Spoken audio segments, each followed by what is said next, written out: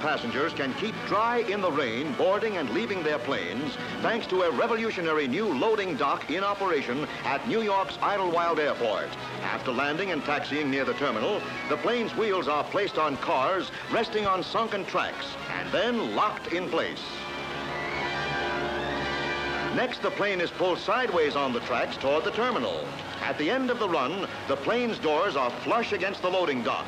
The terminal door is opened and passengers can step right onto the dock. Passengers boarding planes also can enter directly from the terminal. Baggage, too, is kept dry while being loaded or unloaded. For passenger comfort, a new look in commercial aviation.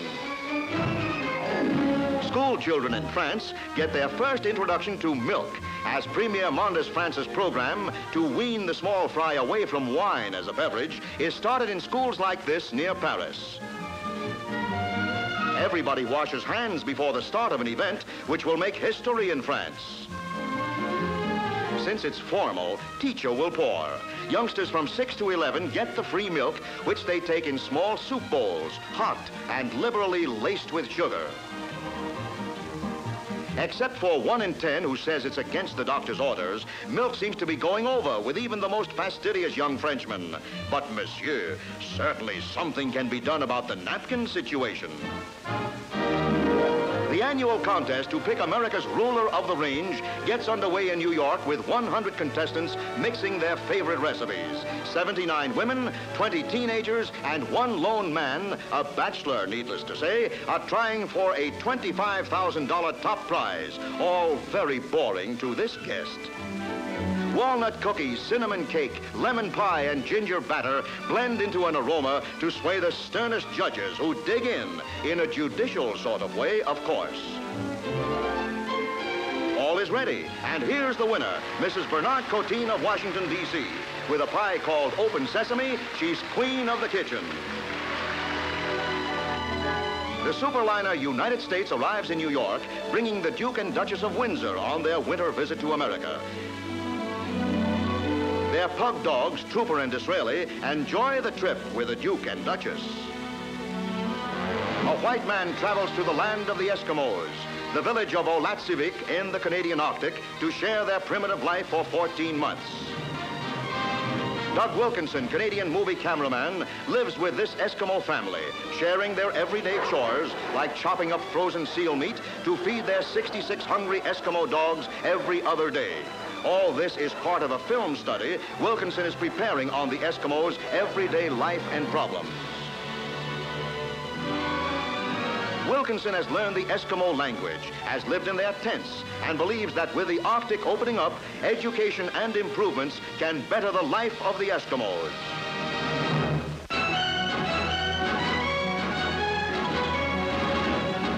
A radical new style in houses, the roundhouse, makes its debut in California.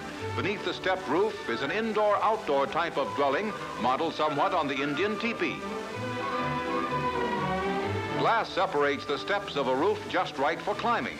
Glass also encircles the stone chimney, standing almost 2 stories tall in the center of the house, which was designed by architect George Frank Legar. The foam rubber cushions cover chairs of concrete, which are really supports helping to hold up the roof. The bedrooms feature pie wedge beds of foam rubber 8 inches thick, no concrete. When it's bedtime, she just goes to the closet and pulls out the wall, cutting off the bedroom from the rest of California's revolutionary roundhouse.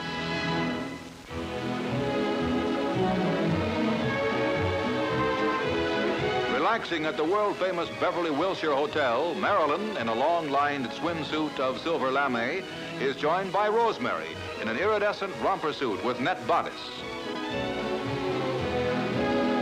At Pasadena, 2 more Rosemary Reed creations for resort wear. Here, a cotton suit with cuffed shorts. Marilyn wears a matching jacket and suit with pearl-trimmed bodice. Another pool and another style. Rosemary in a form-fitting lastex suit piped with black wool knit. With unique double shoulder straps, Marilyn's wool suit is also edged in black. By a picturesque waterfall pool, Rosemary models an elasticized taffeta suit with glittering rhinestones. Marilyn's white suit is highlighted by an embroidered winged bodice. At the Bel Air home of Arnold Kirkaby, both girls appear in Rosemary Reed swim-time fashions of elasticized floral jacquard. Rosemary's suit is of the same fabric with a new look hourglass silhouette. A fashion forecast for the summer sun.